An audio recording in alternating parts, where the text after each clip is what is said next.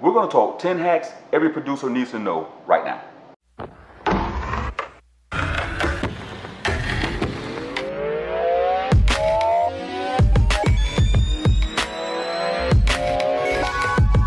Peace and blessings, guys. My name is SG1 from the Grammy Award winning team, the Piecemakerz and Music Millionaires TV, and welcome to my channel. If this is your first time to my channel, make sure that you go and push the subscribe button and then come back around and push the bell notification to be notified when we put out new videos. Now, every producer wants to know how they can better their craft and become better producers. However, we want to know what we're not doing or what we should be doing to make it better. Some people say this is just production tips. Some people call them production hacks. We're going to go production hacks because I'm going to tell you some things that you might not have been thinking about. And I'm going to tell you what you need to know in order to become a better producer inside of these 10 things that producers need to know. Riding on this tiny boat aboard this tiny ship. Number one, do not ever, no matter how much you want to do it, no matter how much you think is necessary, no matter how many hacks or bootlegged or whatever type of plugins you get, never overload your computer. Never get a bunch of plugins that you just don't use, guys. Having all these plugins for your computer only slows your processing speed down. It also makes for bad recording. It also makes the computer freeze up oftentimes because all of this stuff requires system memory. And when you load up your computer with a bunch of useless plugins, and when I say useless, I really mean that. Half of the plugins that's probably in your computer right now you've never even used or even know how to use or what they do. So why have all these things inside of your computers? Take out some of those damn plugins, guys. Use the ones that you need only, and then upload and reinstall the ones that you might need later on. But do not have all these plugins inside of your damn computer, slowing the damn computer down. It's just bad business. Number two, keep your projects in order. Real simple, guys. Keep your projects in order. Keep everything lined up in order so that way you know how to get to them, where they are, what to do. The worst thing that you can do when you're sitting here with a client or you're getting ready to work on your business is not know where your is. It don't make sense, guys. You know what I mean? You're sitting here, you got to scroll through your computer, constantly trying to find what I did with this particular project and where I did with this and where it's at and blah, blah, and dot, dot, and I'm putting, and then your head explodes. Because you knew I thought I just possibly had it in the C location or this folder, but I'm not sure. Well, if you keep all your damn stuff in one folder and then categorize it like that, you'll definitely know where your music or your particular project is, leaving you a peace of mind knowing that I can just click and go to what I need to go to. Number three, create your own sound library. I know it sounds crazy, it goes without saying. However, having your own sound library makes sure that all the sounds and things that you need, all of your hi-hats, your specialized bass, your trembles, and everything that you love, guys, is in the right folder, and you have it and you don't have to go look for it. So put together your own sound library so that you can have all your favorite sounds that you will be using and makes your music sound unique, which leads me to number four. Be unique and original. What I mean by be unique and original, create your own sound. There is nothing better than being a producer that creates his own sound and or come up with his own rhythm or patterns or sound bank, which went back to number three. However, being unique is very pivotal in today's production world because this is what artists are looking for. This is what most producers get recognized for.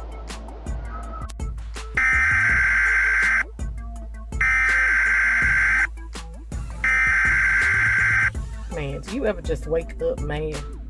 You like get up with all intentions of having a good day, and then your child get on your last nerve as they think I'm joking? Remember Timbaland, remember the Neptunes, remember Pharrell. All these different producers I just named, or those particular producers I just named, is known because of their unique sound. And they created a unique sound that will forever be embedded into our hearts and minds as they've made music that will surpass the expiration of the music, past the expiration of the delete gods. I'm too old for this shit. Anyway, be creative. Make sure that you try your best to create your own sound. Create and play with the music, guys. Play with those music, play with your sounds. Take those particular instrumental sounds that you like and create your own style of music. Number 5, practice. Most most of you guys used to be in the band, just like myself. In the band, what was you constantly doing? Practicing. Why it is you don't do it now? Why don't you do it now? Why it is so hard for people to be constantly practicing and getting better at the craft? Always, guys, always told you, master your craft. Master your equipment, master your craft, but master. That requires you to be constantly lacing and putting down tracks. Even if you're a musician, if you're an artist, if you're a singer, you're a songwriter, whatever it is, always be practicing, always doing vocal coaching, always vocal coach yourself, always try new things, always try new sound, try new rhythms, whatever it is that you do, master what you do by practicing it constantly, guys. It is so pivotal and so important that as you become better in the music game, and if you're already a veteran or a seasoned veteran, you know exactly what I'm saying, that the better you get and the more you put into time and effort, the better you'll be. So always be practicing, guys. It's one of the most important things you can do to be one of those producers that we may work with. 6, collaborations. I've told you guys umpteen times, in my experience, what I saw and what I learned by working with Aftermath and working with Dr. Dre particularly was he didn't depend on one particular artist. He didn't depend on one particular songwriter. Oftentimes he teamed a lot of us up with other guys. We sat down with the Scott Storches of the world. We sat down with the Busta Rhymes of the world. We sat down with the rap and actors like Common, and we sat down and made beautiful music. See, the best music comes from collaborations because you have multiple minds on it. Think of it like a mad scientist, right? Or a bunch of mad scientists who are all coming together to bring about world peace. And they're trying to figure out how to do that right now. So, bad example. Just think though, all of the best technology in the world comes from a person's concept or idea, and then they bring in the best of the best of the best, and then these people sit down and they come up with different ways to make a product or a sound better than it originally was. This comes from collaborations, guys. So stop being scared to reach out to other producers and collaborate. You'll be surprised what you guys will come up with. Now, while I have your attention, I gotta tell you that this video is brought to you by CloudBounce. Save hundreds and even thousands of dollars mastering your music. I told you guys, mastering your music is one of the most important factors that you can be doing to your music. See, with a quick and easy drop and drag interface, you can let their AI technology work for you. And if you choose the unlimited plan, which if you're smart, you will, that by the way, is on special just for Music Millionaire subscribers, you can master an unlimited amount of your music or your client's music for one flat rate. Click the link in the description below because this special won't last long, guys. I promise you that. Come up with 7. I don't even know what number I'm at now, but it's all right. Mix your music. I know it goes without saying, guys, I know this sounds crazy, and how is that a hack, SG? But it is. It's a production tip and hack. Mix your damn music. I get so many tracks from you guys, and I can hear the potential in it, but it's not mixed properly. Things are way up here, and levels are way up here, and levels are down here, and then this bass is too damn loud, and the bass is louder than the vocals, and mix your damn music, guys. Just real simple. Number 8, I think.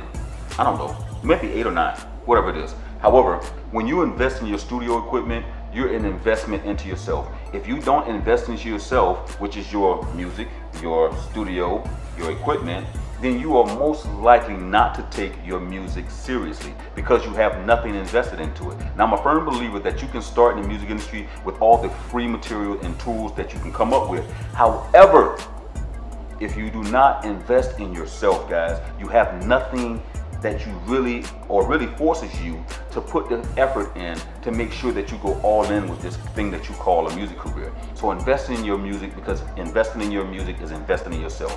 Real simple. Insurance. I've said this plenty of times in other videos.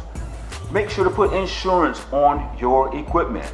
You know how many times I've talked to a lot of you guys who said that their equipment was either lost in a storm, somebody broke into your car, or something crazy. Oh, I was in the studio and I dropped it, or someone bumped into me while I was carrying my equipment from my car to my studio and I dropped it, and I had tens of thousands of sound banks and stuff inside of my computer, and I just love, it's priceless. And you know, I don't have another $1,000 to put back into a new machine or EPS or whatever you're using. Invest in yourself again by putting insurance on it, guys. It doesn't cost much to insure your equipment. What it does do though, it gives you a sense of security knowing that if you spent $10,000 on your studio equipment and you don't have $10,000 again because you might have gotten a loan from someone, or you just saved up your hard-earned money and bought it piece by piece, why not insure your equipment, guys? It doesn't hurt to insure yourself just because of the things that are unforeseen, the things that you don't know may or may not happen in your life. So spend the damn money on some insurance, guys. Now lastly, this may be number 10, I don't know, it might be 11, I don't know. But it's real simple. Don't be scared of your mistakes. In all seriousness, and I know I've been joking throughout this video, don't be scared of your mistakes. Be willing to accept your mistakes, because mistakes are growth. No matter what it is that you are or have made mistakes on, no matter what you went through in the past, accept that as a building block and a tool to become better. There is not one artist in this world that would not tell you that they learned from their mistakes and became better from it. Whether it came from friendships, whether it came from production fails, whether it came from singing fails, whether it's come from sounding horrible or writing a bad track or music, whatever it is, every artist in the world and anyone who has ever been in the music industry that is successful now or is a billionaire or a multi-millionaire will tell you that they've only been able to get there because they accepted their mistakes and they allowed those mistakes, once they accepted it, to make them better at what they do. Message! All right, guys, this has been another Music Millionaires TV program with me, SG. Now, guys, thank you for watching this particular video, and I hope it helped you in some kind of way. And if it did, make sure you give it a thumbs up. That means the thumb part, the like button, okay? And make sure to subscribe if you're not already a subscriber of my channel. And don't forget to click the bell notification. I look forward to seeing you in the next video and also listening to some of you guys' great tracks. As always, music is life. We out.